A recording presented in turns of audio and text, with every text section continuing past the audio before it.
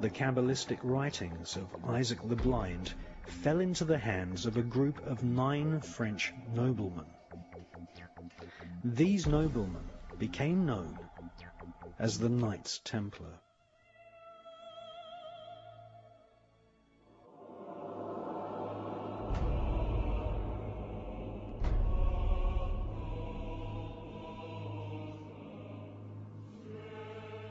The word cabal, meaning a group who conspire together, comes from the word Kabbalah.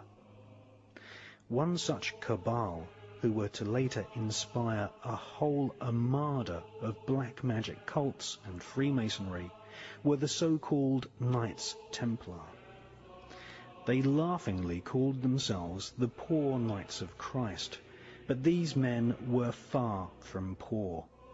They deliberately styled themselves as monks so that they could go about their Luciferian Kabbalistic studies and conduct business without being taxed nor arouse suspicion from the Vatican. The Kabbalistic higher secrets of ritual sodomy, the evil eye, chanting incantations, necromancy, blood sacrifice, and invoking the fallen angels in service to Lucifer fascinated the French Knights Templar.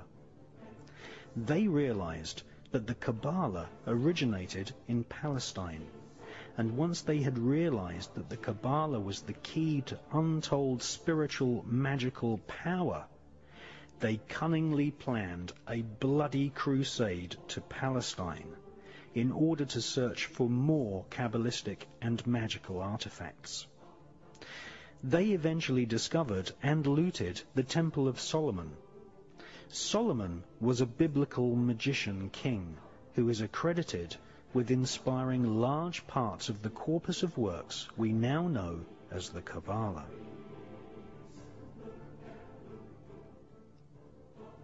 The Knights Templar arrived in Palestine with one main goal: to stop the Muslims from gaining any knowledge about the Kabbalah.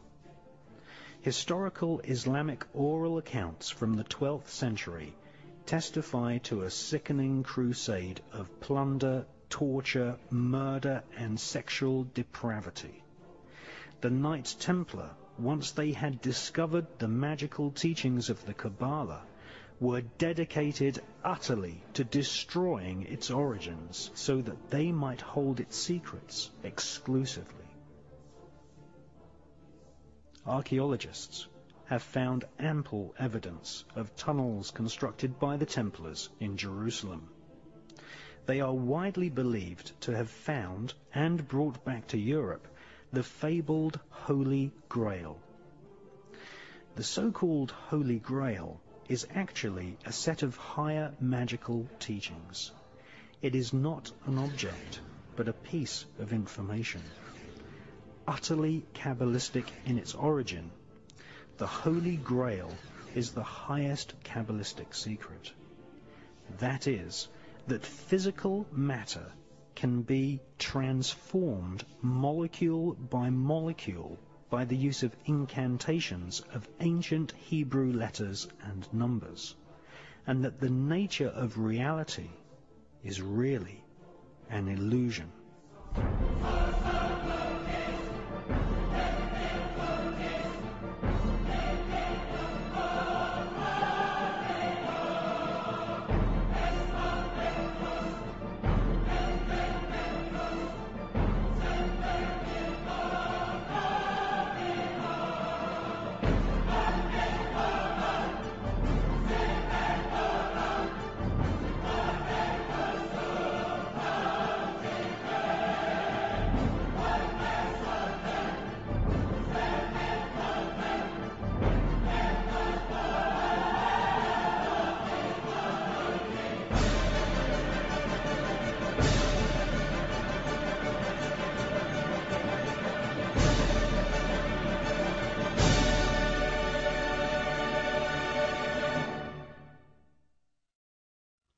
When I said publicly in 1991 that the Earth was a living entity that we could communicate with and could communicate with us, people just dubbed me crazy.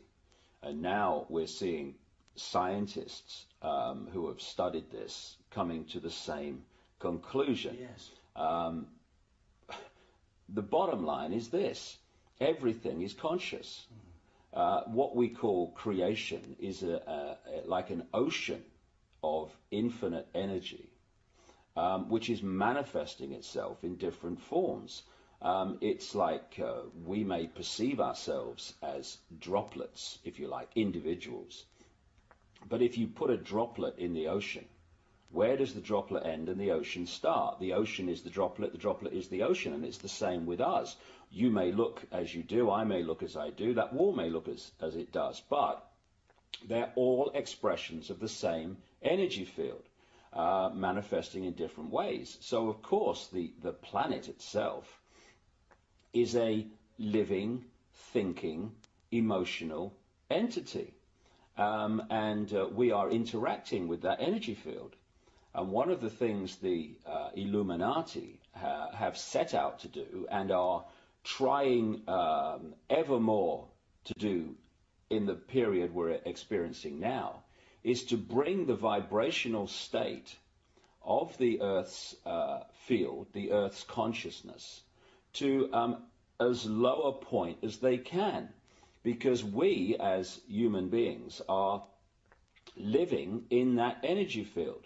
And it's very simple. If you affect the sea, you affect that which lives in the sea.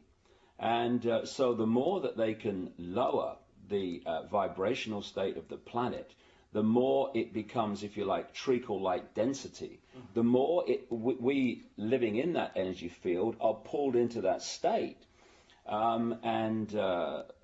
When you have the wars and the environmental destruction and all these things that cause tremendous negative emotional energy, then you are lowering the vibrational state of the planet, you're lowering the vibrational state of the people, and you're basically holding them in a vibrational prison, which makes it much more difficult, not impossible, but much more difficult for them to hold connection out into the infinite beyond, where they can be in this world, but not of it in terms of their perspective of reality. If you disconnect people and hold them in this density, hold them in this illusory reality, they are in this world and they are also of it. And therefore, the only information that they have to get a fix on how they see life themselves and reality in general is through the eyes and the ears. And who controls that? The Illuminati control that through what we laughingly call the education system, the mainstream media across the planet. And that's what they're trying to do.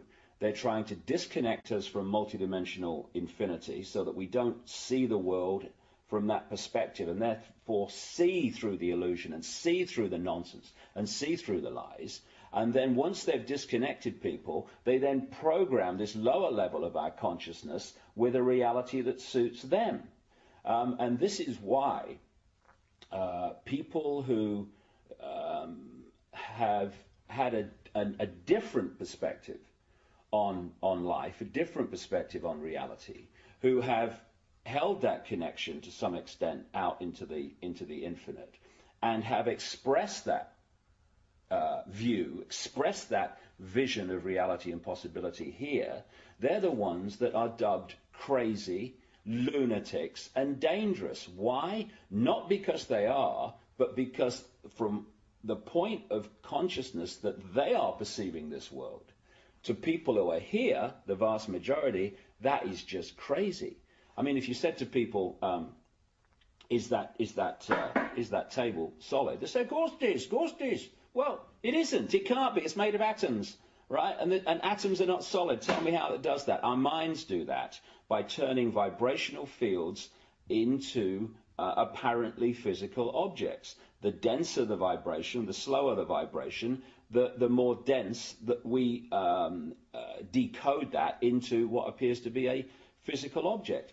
And so someone who's out there and can perceive that, sees the world in a completely different way, and because it's different to the norm and the mass norm, which is programmed into people from cradle to grave, they're just isolated and called crazy. When in fact, they're the people we need to listen to. Yeah, I remember